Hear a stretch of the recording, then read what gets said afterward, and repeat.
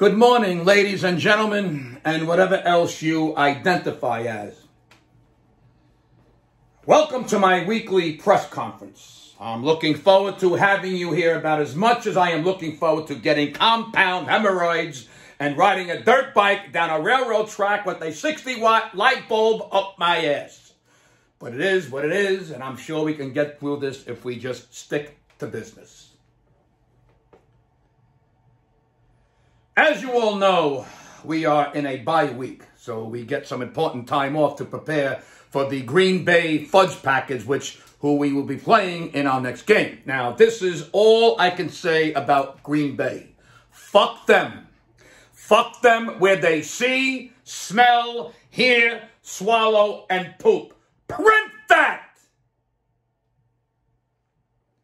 Here's the deal, whether you peckerheads want to believe it or not. Right now, we are 4-8. And right now, Seattle is 6-5. The Vikings are 6-6. The Rams, Packers, and Saints are 5-6. There's 2 fucking wild card spots open right now if we assume Dallas has one of them locked down at 8-3. People of the press, haters, and stupid fans. There's 5 games left to play. We are 2 games out of 2 wild card spots with 5 games to play, you nitwits. One of them is against Green Bay, so we can knock them out. And we play New Orleans and the Rams. Don't you see what's happening? Fuck this shit. We need to run the table, and we're in.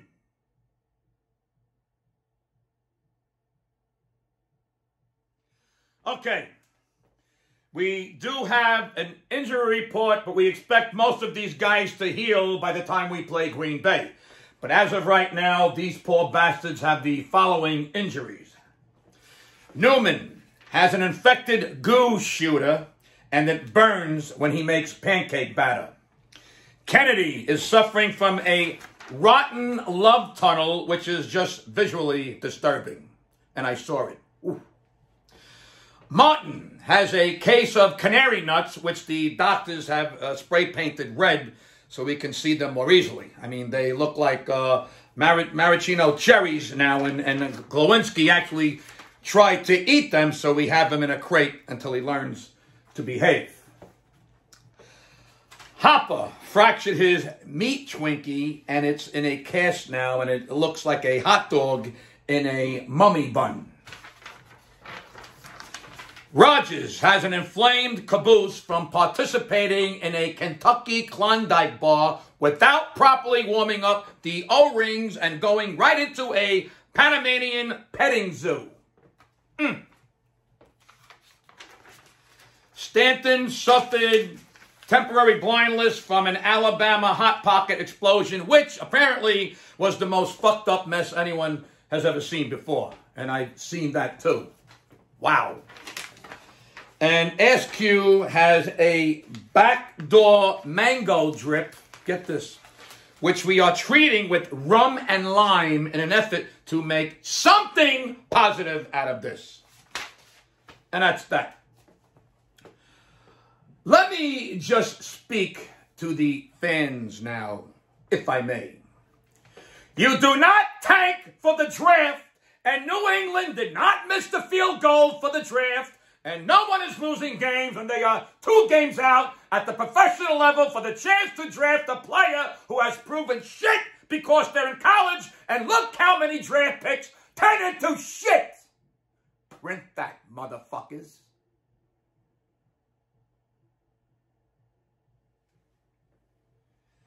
Here's something interesting. Last Sunday, Cleveland beat Denver by a score of 29-12. As insane as this sounds, that's the first time in NFL history ended that score. That's a fact. Now, here's the deal. In all seriousness, I've seen everything in my lifetime.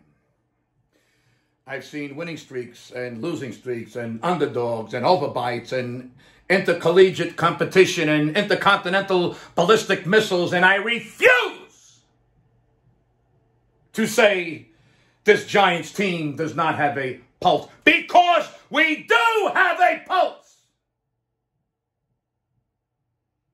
We can run the fucking table, and wouldn't that say, suck my moose, to so many fans who have given up. We are 2 games out of 2-game wild card spots with 5 games left to play. Oh, and by the way, a moose has a pretty big package, so you don't take that lightly. Gabish?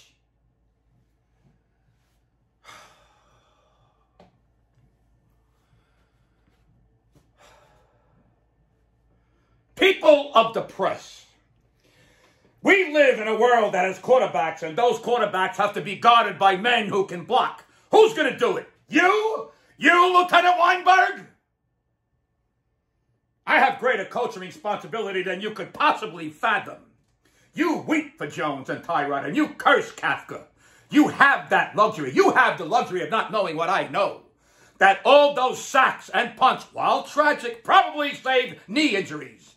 And my existence, while grotesque and incomprehensible to you, saves time on the clock.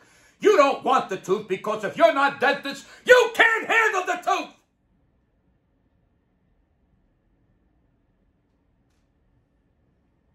And that, ladies and gentlemen, concludes another broadcast day. I need to go. I have a team to prepare over the next 2 weeks. There is food in the other room. I touched my nuts to everything in there, so enjoy. Go Big Blue! This season is just beginning!